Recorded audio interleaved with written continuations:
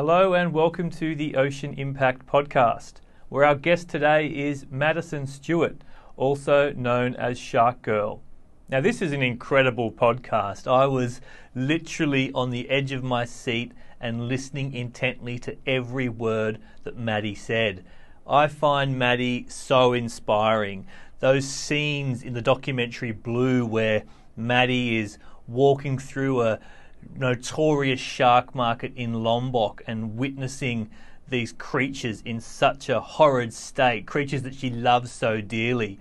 You'd imagine that would be the kind of circumstances that would lead Maddie to never want to go back to that shark market again. But then Maddie isn't like every other girl. In fact, she has gone back to this same community and instigated a sustainable tourism project to employ shark fishermen in new activities that take them away from that practice. It's called Project Hear You, and we talk all about it in the podcast today, in amongst a huge and awesome range of other stories that Maddie shares. I honestly think that Maddie is someone we all need to look to listen to, and to support. She is making a huge ocean impact every single day. I hope you enjoyed this episode as much as I did. Thanks for tuning in.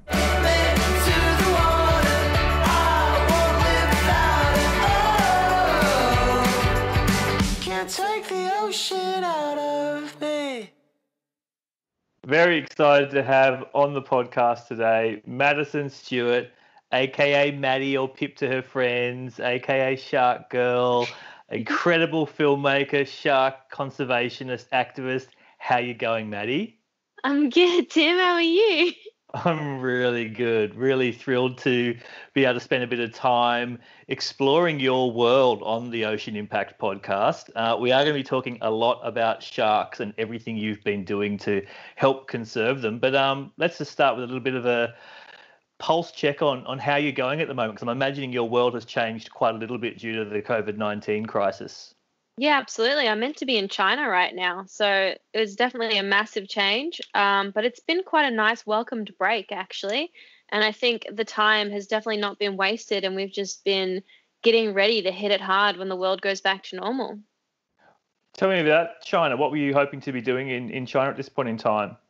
So I'm working on a film to follow a film that I did recently, just a small film that I did where I joined fishermen in Indonesia for a 2-week fishing trip at sea, fishing sharks. And I was hoping to film the second half of that. So all the sharks that we caught and all the fins that were taken off those sharks, I want to follow them all the way through the trade to the market where they end up in Hong Kong.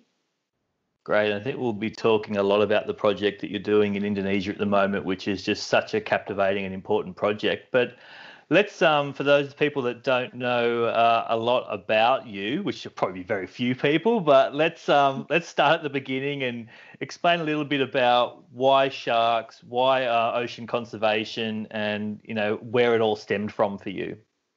Yeah, so I've loved sharks since I was a little kid. I grew up having a lot of involvement in the ocean thanks to my parents, and I never wanted to be a conservationist. I always just loved diving and loved documentaries. I wanted to make documentaries and travel the world and do cool stuff. And it wasn't until I was about 14 years old that I began to actually see the dark side of things happening in the ocean. I began witnessing declines of shark species that I grew up diving with, and I kind of got inspired back then to maybe do something about it.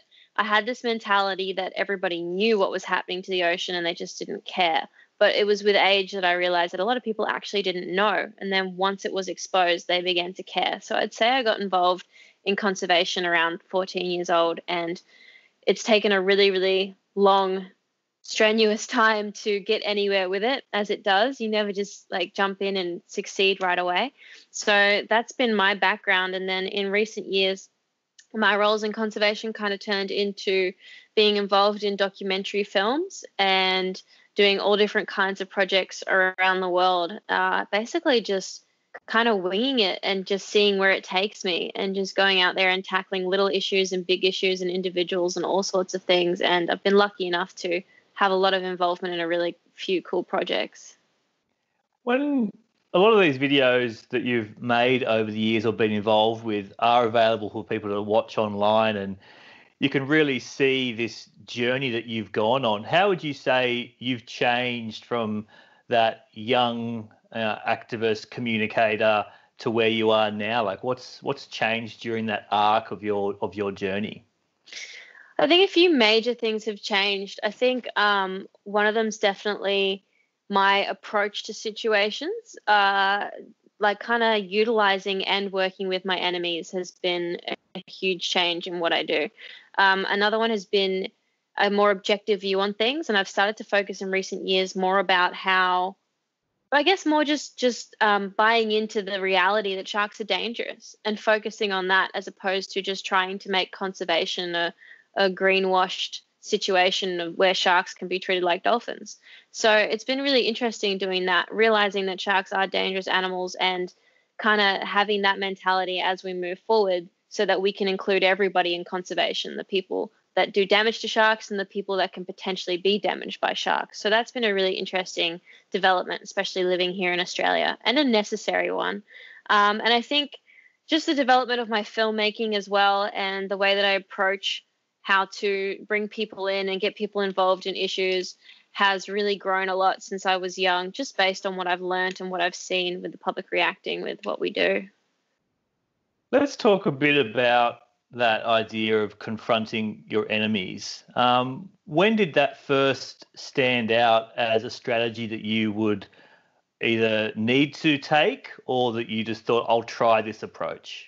Yeah, it's a funny story actually. I was in the very first time I ever did it, I was in Miami and I was heading to Mexico for a shoot.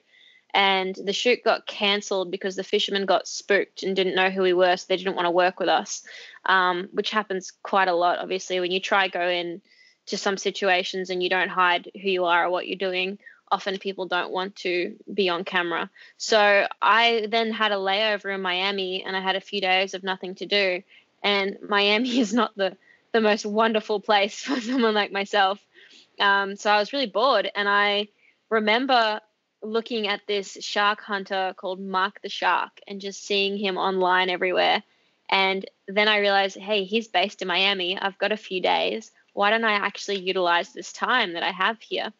So I sent Mark an email, a very blunt, straightforward email, because I think a part of me really didn't want to talk to him. So I thought I would just approach it differently.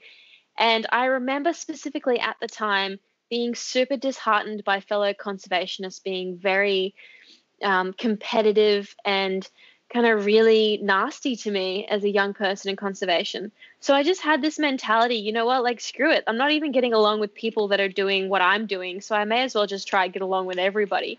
So I sent Mark an email being like, hey, buddy, I'm Australian. This is what I do. I don't like what you do. How about you sit down and do an interview with me?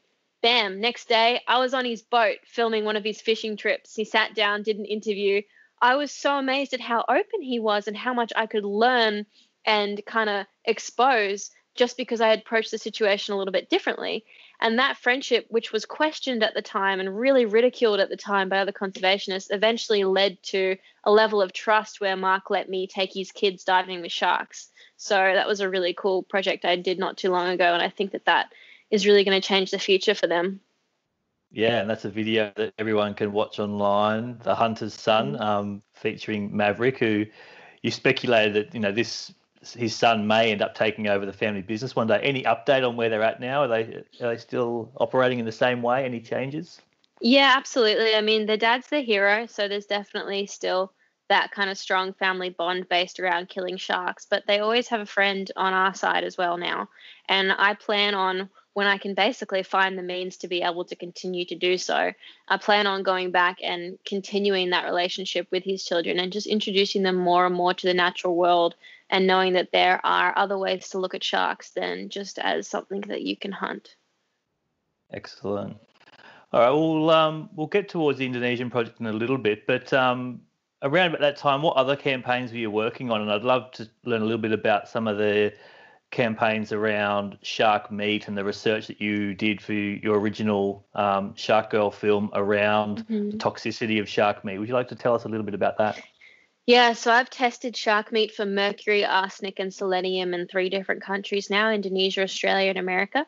Indonesia results haven't come back yet. I've done it for supermarket chains in Australia and America and found in both places more than one sample has come back over the legal limits and over the suggested safe limits of mercury. So I've really been attacking the seafood industry that sells shark and suggests that it's a viable consumer meat, because it's really not. One thing I did recently as well was actually take meat from shark fishing tournaments that were occurring in the USA and tested them as well. I only just got the results back from them a couple of days ago, and they were incredibly high as well. So it's just been a really interesting kind of different way to approach that, because people might not care about sharks, but they do care about themselves and their kids and their family. And if they know they're poisoning themselves by eating this shark meat, perhaps they'll look at it a bit differently. So another thing I did was in Australia, tested shark meat and other fish samples for genetics to see what species were on the market. And more than half of what we tested was mislabeled and passed off as something else. And a lot of shark gets flooded in the Australian market and called something else. So it was really interesting to see how many infractions occur in the seafood industry, even here in Australia. And that's something that I'll always focus on is attacking it from the consumer side as well. On that of, Australia and shark fishing and the supply chain into supermarkets, fish and chip shops, etc. Where is it at now? Do you know much about the current state? Has community perceptions been shifting as people become more aware of the human health risks associated with eating shark meat? Definitely a small amount of the public have. I think it's so normalized here in Australia, whereas when I did it in Florida in the US, so many people were hostile towards me right away because they were like, we don't sell shark meat here. And then I was like, yes, you do, look. And then everybody was kind of shocked to even realize that it was there. I think it's so normal in Australia that we don't even take a second look at it. So it's slowly kind of changing in the public, but definitely not fast enough, because you still have, for example, pregnant mothers out there reading the government's guidelines, which say you can eat shark once a fortnight. The levels of mercury that I found in shark meat from Woolworths had a level high enough to cause a spontaneous abortion if eaten by the mother, or potentially serious neurological defects on a developing baby and a fetus if eaten by the mother. So we've got a really, really dangerous, crazy consumer product being sold here to the general public, and not enough awareness about it, and even the government isn't doing enough about it.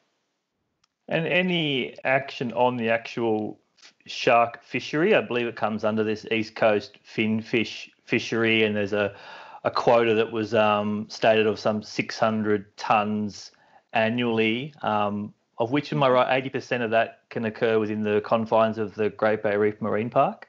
Yeah, so the East Coast inshore finfish fishery was one of the very first things that I targeted as a kid that I really wanted to see end. And I put a lot of attention and time into it and found just how terribly regulated and managed shark fisheries in Australia are, but how common they are. We have several shark fisheries in Australia aimed at different species, and we've had several in the past that have collapsed and never bounced back. So we've already made some mistakes when it comes to fishing sharks, but keep doing it anyway. So yeah, that still occurs, and they still operate in the Great Barrier Reef Marine Park, and there is a huge amount of trade in Australia for shark meat. And then when I was in Hong Kong, you'll see shark fins that are a product of Australia. So we're exporting and we're leaving products here for people to consume. And I definitely think we need more public attention about that.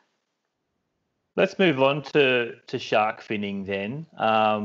Admittedly, the connection point for you and I, in a physical sense, came when shooting the documentary Blue, and for Blue, you did go to one of the largest shark markets in Indonesia.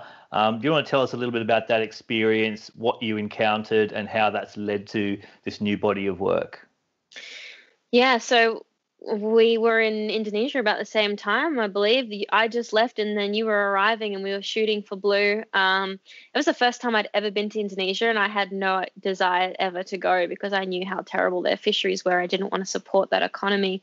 And it was exactly what I expected. You know, they brought me to this place to film.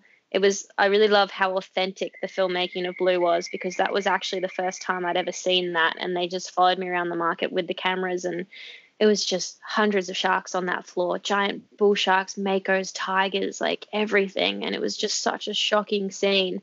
And that was my first introduction. And then I went back like a year later with my dad and saw it again.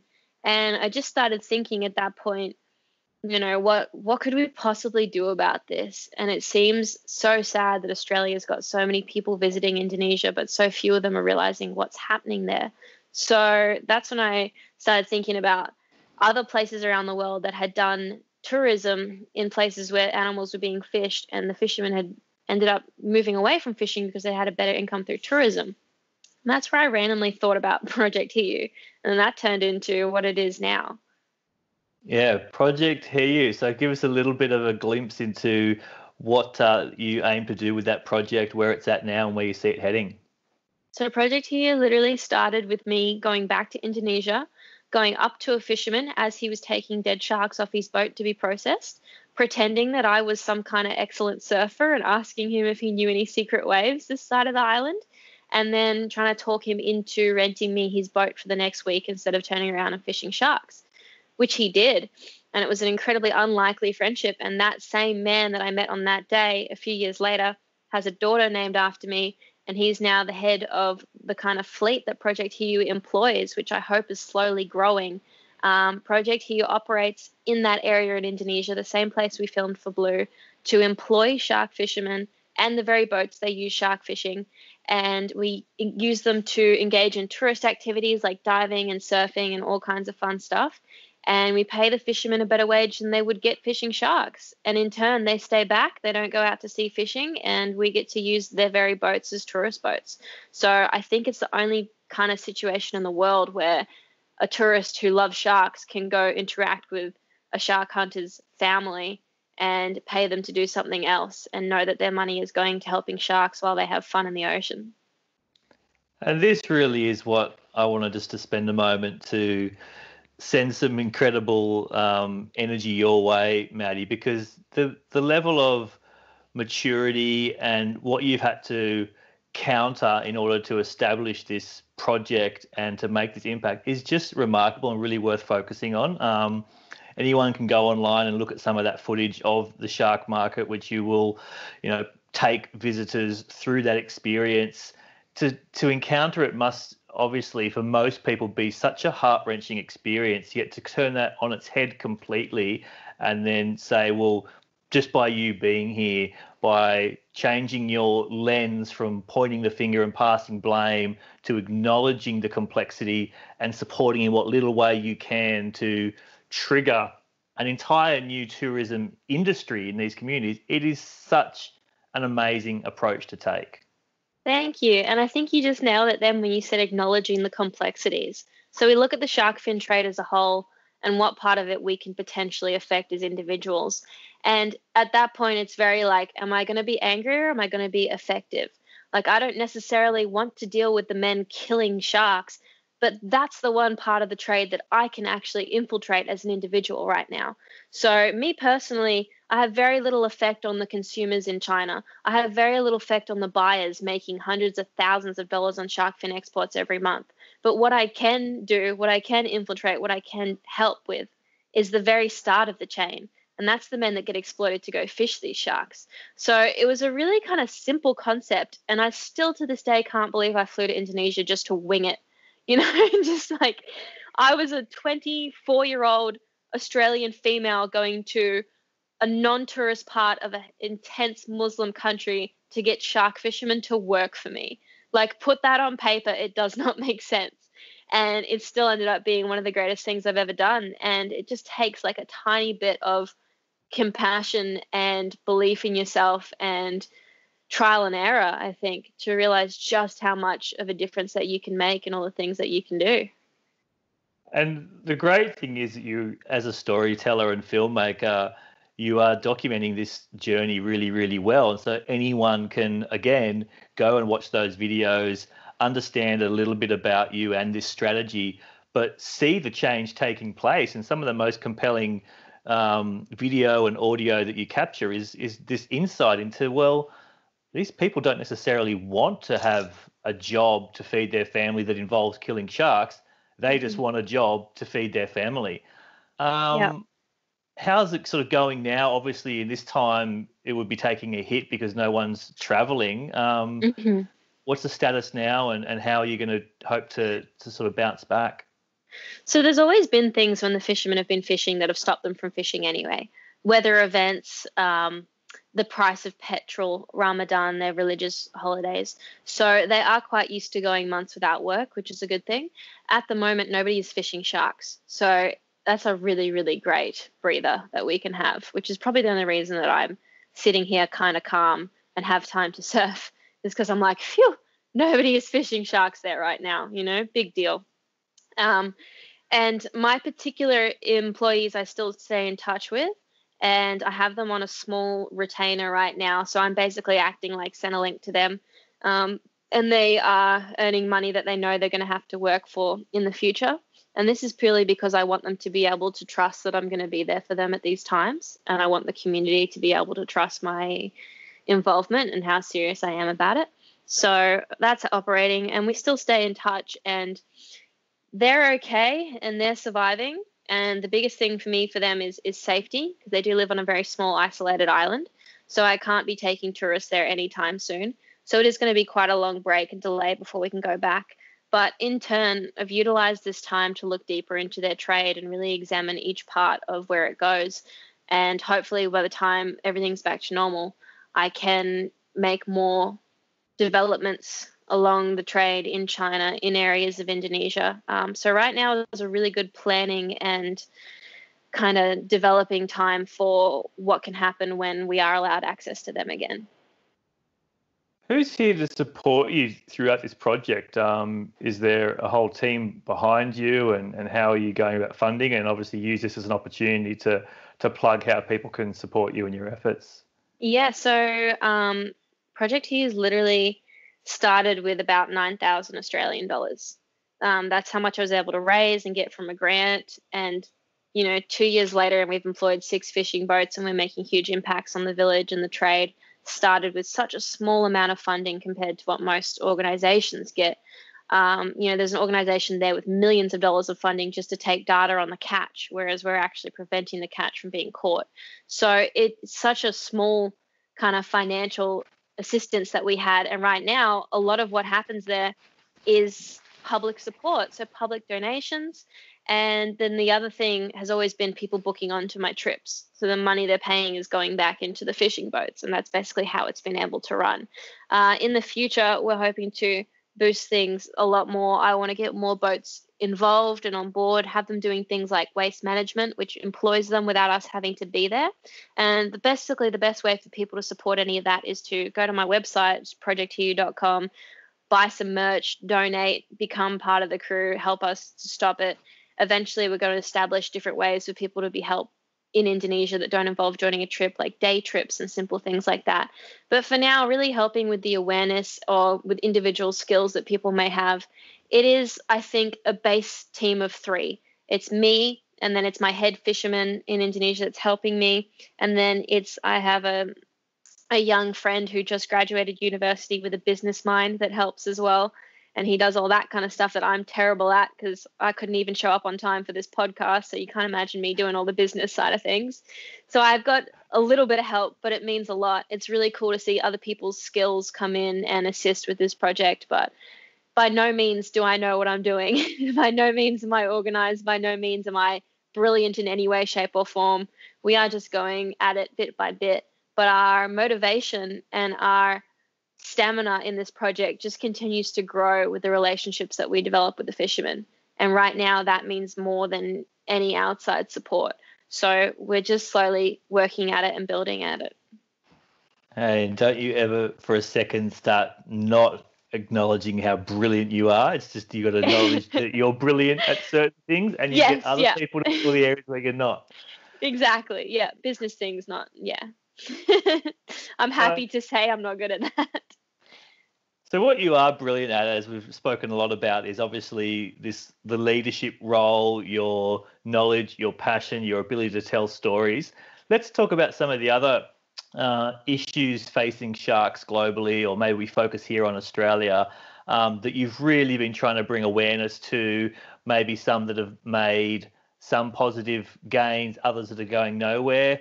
Obviously, we spoke a little bit about sort of shark fishing. Has there been anything that's happened in recent years that has improved the rates of shark fishing? And we can obviously then start to talk about some of the culling projects and drum lines, etc. Yeah, so I think for me, one of the most frustrating things is still legal commercial shark fisheries in Australia that are still going strong. I think another really frustrating thing is the tournaments in the USA where people recreationally fish sharks. However, there is a lot more pressure on them now. They knew straight away when I was there that I was there to film them in a negative light without even knowing me. So they know people are watching. So that's been a really nice, interesting development. And then, of course, there's the gargantuan task of tackling shark finning, which doesn't seem to be slowing down at all. But the biggest developments we've had on that end are from scientific research. Now that we're able to do things like map genetics and really have a stronger look into the shark fin trade, science is really pushing the way forward when it comes to shark finning. All the research being done in Hong Kong will hopefully help us kind of stricken the trade a lot more with the illegal and legal species coming in. So all that's been really, really interesting. And I think one of the biggest things that I hope comes out of this situation in particular is a highlight on the wildlife trade, because the same kind of thing happened when SARS happened and they shut down a few markets in China at that time as well. But then when the world went back to normal, they started up again.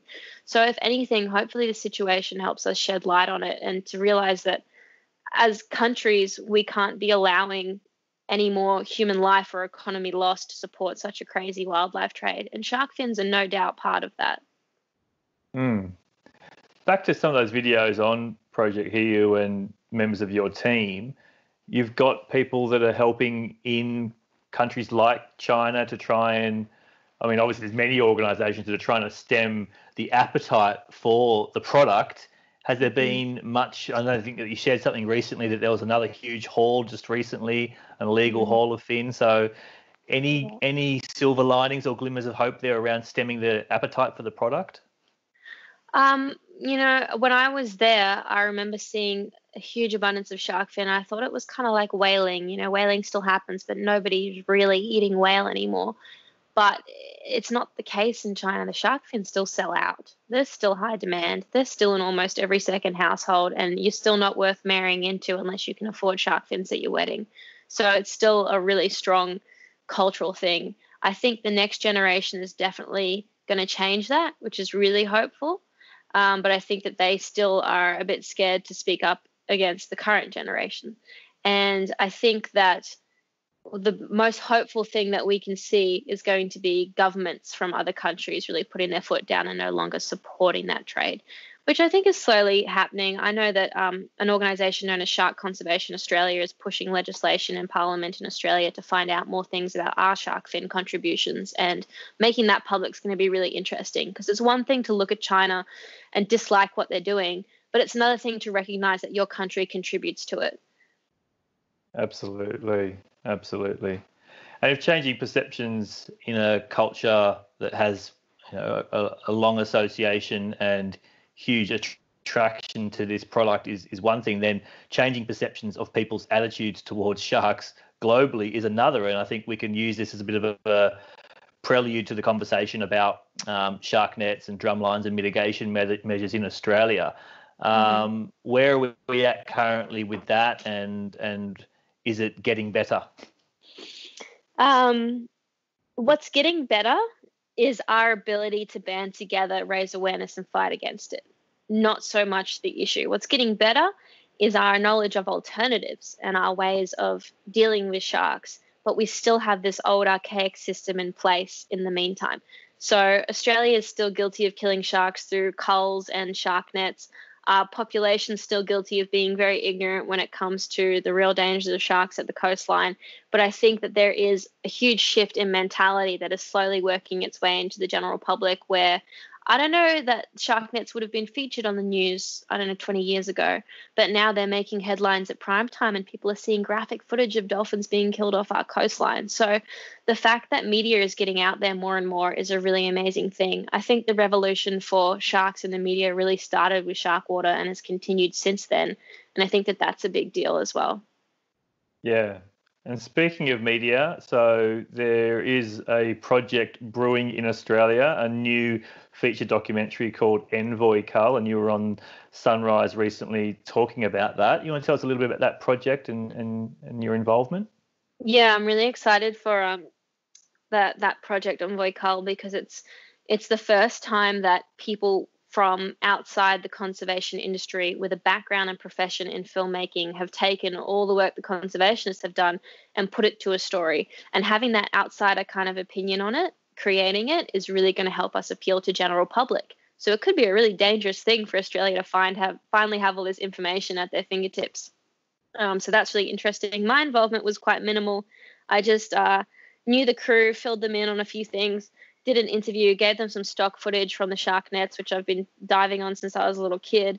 And I think the biggest thing was giving them footage that I had access through a Freedom of Information application. So all this stuff that's happened behind closed doors in Australia is about to become public information with this film, which is pretty exciting. And what is your hope then? So assuming this project hits the mainstream and really helps to change people's understanding and attitude, what would be your hope for the future for this particular issue of preventing, I suppose, human to shark encounters on Australia's coastline? Yeah, so my hope would be quite simple. It's not even to, remove the nets so that animals don't get killed, take out the drumline so that sharks don't get killed. My hope is purely to have a community, a society here in Australia that takes the ocean into their own hands, their responsibility when they go into it, and realizes that we don't have domain over it and we don't get to control what lives and dies for our own comfort, but also just to be a little bit safer, to really take responsibility in your own hands for your own sake of personal safety. And for people to get that knowledge that they need, and for alternatives, effective alternatives, things that work better than the shark nets and drum lines, to be put in place to protect people at the beaches. I personally don't feel safe at all surfing anywhere near a shark net or drum line, and I would love to see the huge amounts of taxpayer money that go into them directed to something more effective. That's just such a huge statement, isn't it? Someone who knows sharks' behaviour so well and has so much experience to say that, look, you're trying to make surfers safer. I'm telling you, I feel unsafe being near these devices that you're putting all your faith in. Yeah, and it's terrible, but surfing in Indonesia is a little bit comforting because you know how many sharks have been killed locally. It's a terrible thing to say. So even if the nets were effective, I'd be honest about it, but they're just not. It really adds insult to injury that we're wiping out all this wildlife and it's not even being done effectively. And I mean, you would have heard of Vic Hislop. I'm sure a lot of your listeners would have heard of Vic Hislop. Famous shark hunter, hates sharks, hates them with a passion. His mission in life was to rid sharks from the ocean to keep all the dolphins and whales safe, basically. He's this old school shark hunter that lives in Hervey Bay. And I remember speaking to him about it, and he hates the shark nets. He says that they bring sharks closer into shore and they have so much bycatch and that they need to be taken out. So if someone that loves humans and hates sharks is saying that, and I'm saying that, then it's pretty safe bet that they're not the best thing to have in the ocean to protect people. Yeah, one of the things that we're excited about with this new documentary film is the conversation on other solutions, and particularly around innovation, which is right in the wheelhouse of what Ocean Impact Organisation is trying to do. How can we innovate? How can we improve the way that we treat planet ocean and give the tools to people who can, build businesses that can help to do things differently? Mm-hmm. Talk a little bit about some hints and tips, I suppose, for surfers, swimmers, divers and sharks. You have got on your website a guide for people to download, a free guide to learn how to be safer around sharks. You want to give us some of those key takeouts and hints and tips? Yeah, so the guide covers quite a few numbers of things. I think the two most important things in my guide that even I learned from and I was fascinated about reading was environmental factors like rainfall, times of day, water temperature, bait balls, things like that, and how they affect sharks, but also the first aid section and what to do if a shark attack occurs. Because a lot of the time you could do everything right. You could be at a netted beach, you could be surfing middle of the day, crystal clear water, and you could still potentially be attacked by a shark. So it's really crazy that it's not ingrained in us from a young age in Australia exactly how to handle these situations first aid wise, because that's going to be the difference between life and death. So my favorite thing about the surfing guide is not only that it doesn't lie about the potential dangers of sharks, but it also addresses what to happen if that's the case, if that's going to happen, how to prepare yourself, how to react to that shark in the water. And I think all that stuff's really, really important. Yeah, absolutely. What's it like? Obviously you've got such a steely resolve when it comes to your passion, and your commitment is evident that it's going to be there for a long time to come. But how are you going now when you go into some of those shark markets and encounter these animals that you love so dearly, and to see them in such a horrific state? I have been filming dead sharks. I think the first time I was 15 when I saw I got into a truck in Mexico, like a big truck, and the truck was filled to the roof with dead sharks, and the fishermen were encouraging me to crawl on them and film them, and I did, and there was just blood up to my shins. And that was the first time I did that, and I completely broke down after that. And it affected me for a long time. And now I'm just at the point where I think I'm so desensitized to it in order to be effective that I just don't even notice it anymore. And I think that that's also a coping mechanism for me. The fact that you have to kind of act like you don't mind that sharks are being killed in order to film in places like that, that really helps when you're in there. So you almost have to put on this persona, and you have to be an actress to get through it. So that helps me cope with it. It's something I'm just so used to. And if I ever have trouble with it, it's just this mentality in my brain where I just think to myself, you're going to be far more effective if you just show that this doesn't affect you right now, or you don't let it affect you, than if you did let it affect you. So I always just bring it back to myself being selfish. I'm like, do you want to save sharks, or do you want to be selfish right now? So I guess giving myself little inner monologue pep talks is how I deal with situations like that. And I guess also having to do that now with guests who you take into this experience as well, which I imagine you've obviously developed all those mechanisms, but to then give your visitors a pep talk and say, hey, this is how you're going to need to behave in this setting. How does that work out? I mean, I guess I'm pretty scary because all my guests that do end up crying always hide from me when they do so.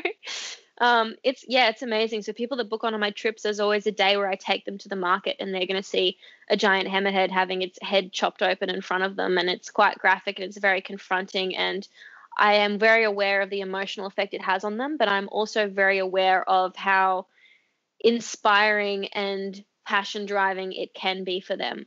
So I guess I'm just thinking of the benefits. It's very, very hard to fight against something that you haven't been exposed to. It gives them credibility when they're talking about the issues with their loved ones to have seen it. And then they spend the rest of the week on a boat that would be bringing back the same number of sharks if it wasn't for them. So if anything, it just heightens their passion for future involvement in conservation. And although they do get affected and they do get emotional, I'm there for them throughout the whole process to answer any questions that they have. And I think it really, really sets a foundation for them to be further involved in conservation. So it's a way off for them, but I think it comes out that it's worth it. Yeah, and once again, just that level of resolve and maturity that you show in order to see the end game is just, it's not worth glossing over at all. It really is just truly remarkable. So if Project Hiu succeeds, what does success look like for it? What does success look like for you in your efforts for conservation? How can what you do spearhead many others to do what they can to make a positive impact? I think one of the things that have gotten me through so far is not having goals, and just honestly playing it by ear, because I never want to let myself down. And you have to celebrate every tiny little victory in conservation. It could go one of many ways. I could potentially establish such an amazing tourist site that attracts so much attention that we could put half, if not all of the fleet out of fishing and have them engaged in tourism. That'd be very possible if I had the right amount of tourists come, because that's what the fishermen want. The other thing is that the margins on the people who buy the shark fins are so high that they could just start offering my fishermen more money for the shark fins, and they could just go, no, we don't want to do tourism, we're going to go back to fishing sharks. even that's a win in my mind because I've made it that much harder for them to get shark fins and have to put their price up. So no matter which way it goes, it has the potential of doing good. Even if I continue on the track I'm on now and I've only managed to hire 6 out of the 52 of the fishing fleet on that particular island and make the tiniest dent, I've still shown them the possibility of tourism and introduced it to them. And I know that eventually that's going to be non-optional for them because the decline in shark species in the area. So if anything, we've just kind of shown them a glimpse of what they can do, and now they have enough confidence in themselves knowing that they can do it, that they might take it into their own hands. And honestly, I think at the end of the day, it's not going to be me that changes this area. I think it's going to be the fishermen. All I do right now is facilitate their growth. And I think that a lot of people say, oh, it's amazing, you're educating shark fishermen. And that's not true at all. It's them that are educating me. It's them that are just allowing me to bring them what they need in order for them to make the changes themselves. They have truly been the masters of their own destiny in this project, and I would love to see them have the resources to continue doing tourism and never look back and never go back to fishing again. Well, Maddie, we are just so fortunate to have you, and we just wish you so much success in whatever shape and form it takes for you in the future and however you want to interpret that. I'm going to give you a chance to sort of wrap up the conversation. Anything that you wanted to speak about today that we haven't spoken about? Obviously, give people access to all the sources where they can go and take a deeper dive into your work, et cetera, et cetera. Yeah, I would just encourage people to watch the films about Project Hear You that you can see on Vimeo, YouTube, or my Instagram. I'd encourage people to follow the Project Hear You page and to join me on a trip. No matter who you are, what you do, come join me on a trip and witness it firsthand. Anybody that has any ideas about how we can propel this project into the future and make it better would be amazing. And basically to just start local with an issue that you know you can tackle. That's what I did, and this is where I've ended up. So never underestimate the power of an individual, and by all means, utilize people like myself. When you have questions about conservation, just come to me. I'll help any way I can. And yeah, just know your power as an individual. Please help Project Hear You because we need all the help we can get, and stay updated. And if anybody's interested in the shark fin side of things and how this trade develops when it goes from the fishermen all the way to China, stay updated with our work because that's something that I'm focusing on filming and exposing this year. Awesome. Well, Maddie's pretty easy to find online. She gave you a few links there before. Obviously, if you're catching this, there'll be some notes as well where you can follow the trail. Maddie, just thank you again so much for all that you do. So stoked to see you in this time, strategizing, planning your next maneuvers, and I just wish you all the best. Thank you, and to you too. And thank you for letting me speak about my little project on your podcast. All right, legend. See ya. Bye.